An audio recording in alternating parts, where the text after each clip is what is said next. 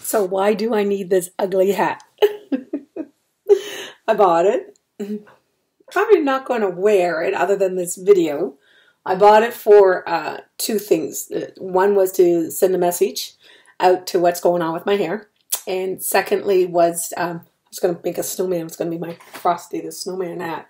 So I make that with my niece. Hopefully I'll remember to use the hat.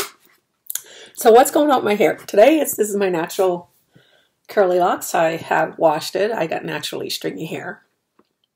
And you see this here little bit here? This is a little test sample. You see, you might see my videos, it looks like I'm going bald. But I tried to bleach it and it's not white, right? So, but I got to show you something. Check this out. It is white underneath. It's kind of hard to see. So I just been trying to see what this is like, and my hair is 100%, well, 75% white. I was half thinking, I've been thinking this for a number of years, on how to let it go white. And I don't know if I'm going to like it because I really like my dark hair. My hair is naturally this dark. And so, but I decided to let this go but it doesn't show very well. Look, it doesn't even look like I even have it unless I wear my hair up. But then I was like, I feel like it's like Camilla DeVille, show me the puppies. So anyway, I don't know what I'm going to do with that, but I'm having fun. You got to be able to have fun and be comfortable in your own skin. So maybe tomorrow my hair will be better. Like, I don't care. So anyway, just making this crazy old video because I bought a used hat. And if I could find the right hat, like I said, when you transition into like letting your hair grow out, you see my problem is where I got this white hair, I'll look like a freaking skunk if I let it go white. So that's why you would need a hat. And I haven't found the right hat to be able to transition in that role of letting my hair go. I do have a hair appointment, but the weather is too bad.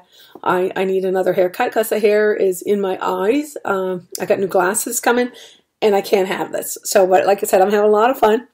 Want to show you what's going on there, just in case you're like, what's going on with her hair? So that's it. Press like and subscribe.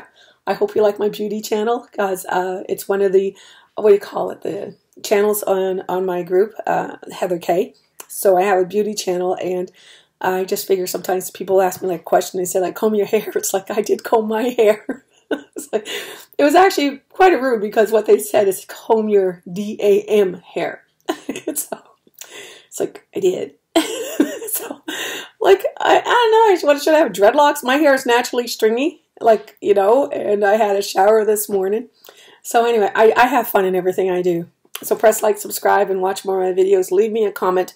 Right now, I do answer every single one of them.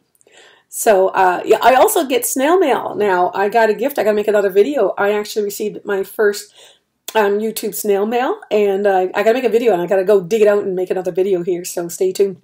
Press like and subscribe. I'll see you again.